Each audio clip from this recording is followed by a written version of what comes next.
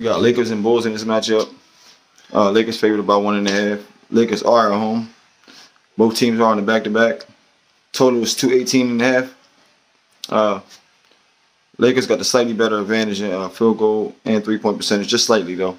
Like I said, they both on the back-to-back. Only advantage from the back-to-back is Lakers played the earlier game, 3 o'clock. Bulls just come off the late game.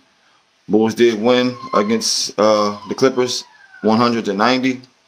Lakers did beat the Spurs by 13. So on the back-to-back, I will go under 218 since the Bulls game did just go under. Lakers game did go over, but it's a back-to-back, like I said. So I don't see it going to be too much high scoring. Guys will probably be a little tired.